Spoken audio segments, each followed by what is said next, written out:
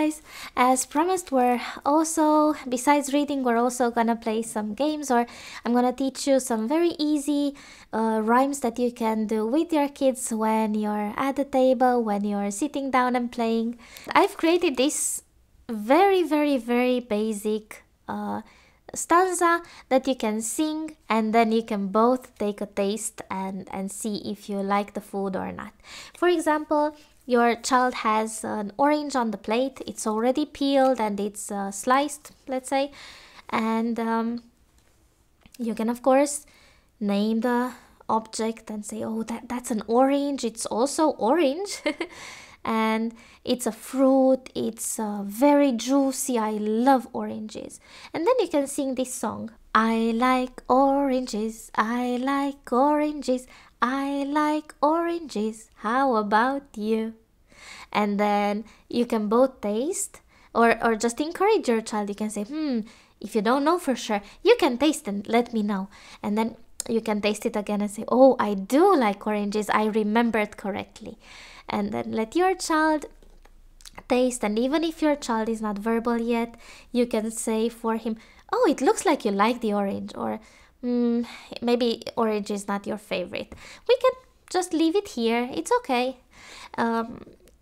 If your child dislikes a food, I encourage you not to try to push them to taste more and more. But you can explain that the taste buds do change regularly, so it's good that we try things although we thought we don't like them, because our tastes can change. So that has worked very well with my daughter. So she always likes to try, even if she doesn't like the food, she stops there, and that's okay with me. It's nice that she tries and doesn't go blah automatically, you know.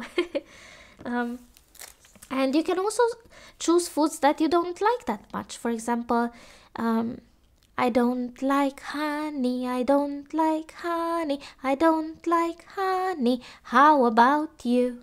And then your child might want to taste a little bit. Of course, don't give honey to kids that are under 1, but if your child is older, you can taste a little bit and see how, if they like it or not, and again verbalize. And do this with the food that you have on the plate and that your child has on the plate. It encourages a positive attitude towards eating, just tasting and exploring foods and talking about foods, which is very useful, also for vocabulary, but also for the relationship with food that we have. I hope that this super quick game idea is fun for you and your child, and see you next time. Bye.